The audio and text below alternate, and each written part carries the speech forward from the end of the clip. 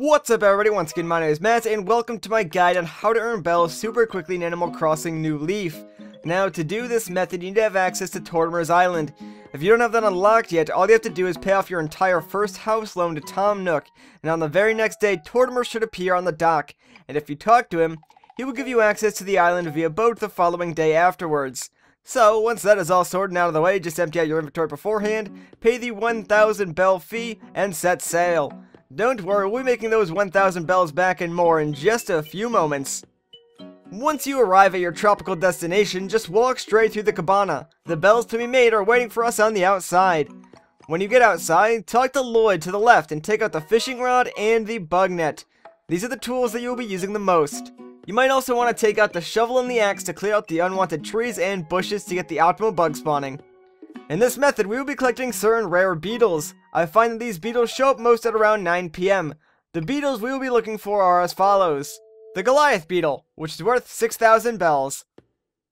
The Horned Elephant, which is worth 8,000 bells. The Horned Atlas, which is worth 8,000 bells. The Cyclomatus Stag, I think is how you pronounce that, which is worth 8,000 bells. You'll have to be sneaky to get this next one, so press A and lightly push the circle pad forward. If you do it correctly, you'll nab yourself the Horned Hercules worth 12,000 bells.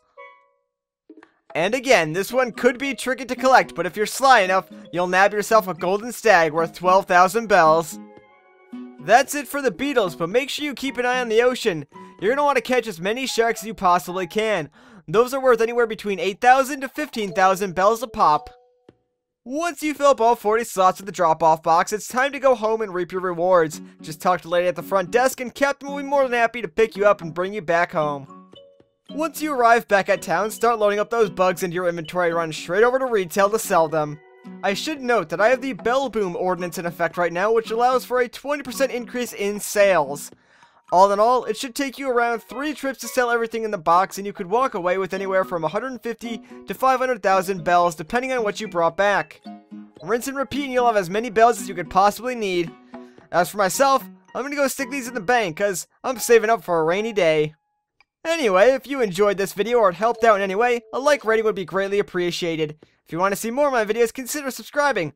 But that about wraps things up, so once again, my name is Matt, thank you so much for watching, and I'll catch you in the next one.